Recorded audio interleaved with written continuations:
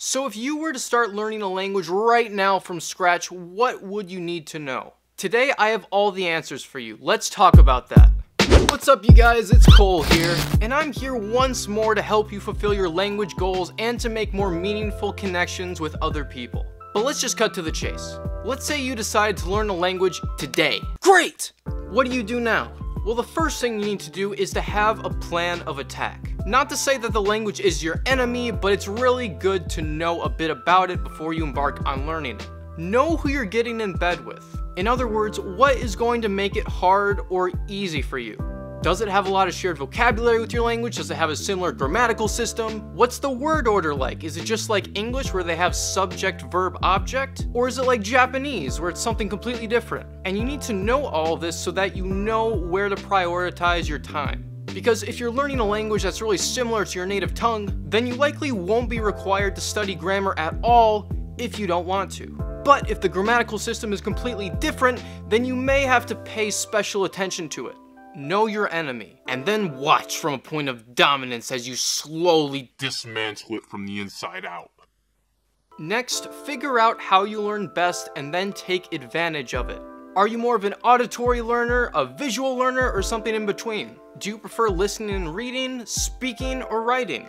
Personally, I'm a very auditory learner, which means that when I listen to some sort of comprehensible input like a podcast or an episode in a TV show, I will end up picking up a lot of words and phrases here and there, which results in a huge passive vocabulary, but on the negative side, it also impedes my ability to speak, because the only language that I'm surrounded by where I live is English, so opportunities to speak are kind of hard to come by, especially considering that a lot of my foreign friends live in different time zones. But that's just me. The important thing is that you personalize it for your own needs. But what I'm saying is, since I already know that I learn best by listening to things rather than speaking to others or writing in a journal, for example, I will be able to spend most of my time on that and therefore be able to learn to my maximum potential. In this stage, it's also important to try out different resources, because some are great at some things, but not so good at others. Regardless, in the description of all my videos, I put in all the resources that I've used for learning languages personally that I would recommend. So if you have no idea where to start, look in the description and check out some of the ones that I really like. Chances are, at least one of them will click with you. The next step is to know why you're doing this in the first place. Are you looking to get in touch with your heritage? Do you want to be able to travel to some specific area of the world and fluently converse with natives? Do you have someone to impress, or are you content with just sitting at home understanding literature in its native language? It is crucial that you find some sort of what we call intrinsic motivation to keep moving forward. In other words, a source of motivation that comes from yourself and not from external tangible things like money. So for example, about 3.5 years ago, I started to learn the Russian language. And one of the main reasons why I did it was because I wanted to understand Dostoevsky and Tolstoy in their native language. So I specifically bought this book, which is Crime and Punishment in Russian, and told myself that at the end of a couple years, I will be able to read this in its original script in its entirety. And that is exactly what I did. Now I use my knowledge of Russian to learn more about the amazing Russian people, culture, and history. So before you embark on a journey like that, know why you're doing it.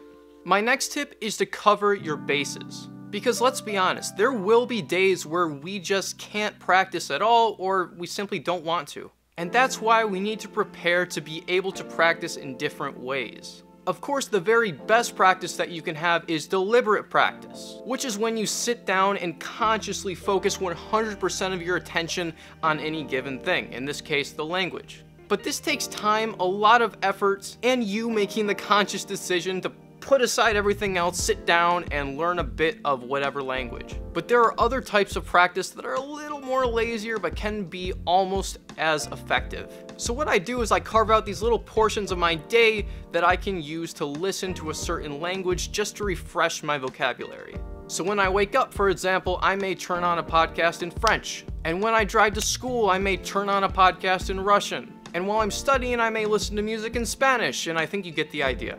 Make the language a part of your daily routine so that you never forget to learn just a little bit every day. I also like to keep a deck of flashcards on my phone so that if I really just forget to do anything, I'll always be able to look through at least 20 or 30 flashcards really quickly before I go to bed. My next pro tip is to learn the vowels of the language first. And notice I said the vowels and not every single letter in the entire language. This is because in any given language, there are only a few vowels to work with. And since vowels make up words, they're the foundation of learning the entire sound system of your language. So if you just take 5 or 10 minutes to look at the sounds of the vowels, you'll be saving yourself a lot of time down the road when you're sitting around looking at a book baffled at what you see trying to pronounce some word or another. I learned this tip from a professor of German at my local university, who told us on the first day of class that the German vowels were A, E, I, O, U. So essentially you take the English vowels A, E, I, O, U and just kind of push them to the right a little bit. It sounds insignificant, but after about 1 or 2 weeks, my knowledge of German pronunciation was pretty good, considering that I didn't know much of the language. And above all, it all made sense to me. So this is a way of not putting too much pressure on yourself, only learning a few letters, setting that foundation for learning the rest of the system, and sparing yourself a lot of time. My next tip, if you're on some sort of deadline to learn one language or another, look for some flashcard packs on programs like Anki that say things like 2,000 or 3,000 most common words in X language. There are really smart people out there that have created these algorithms that sort through tens of thousands of pieces of comprehensible input in any given language, and then sort the words by frequency into a list that makes sense for you.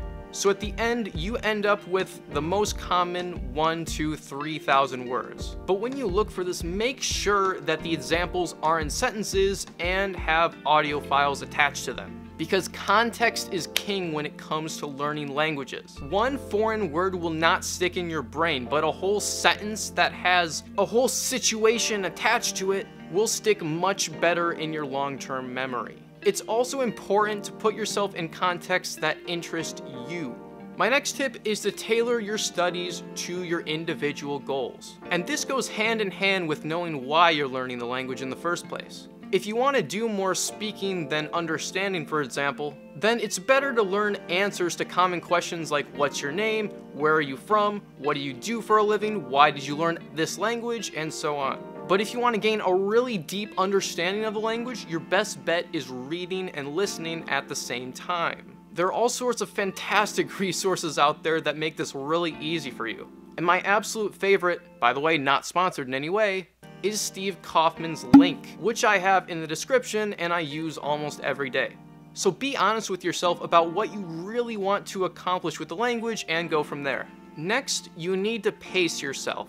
Learning languages takes time and is a very, very gradual process. And no matter how smart you are, it'll take you several months depending on the language just to be able to hold a simple conversation. Most likely, there are no absolutes in language learning. So don't be afraid to start off with really, really simple materials and then slowly increase the difficulty as you see fit.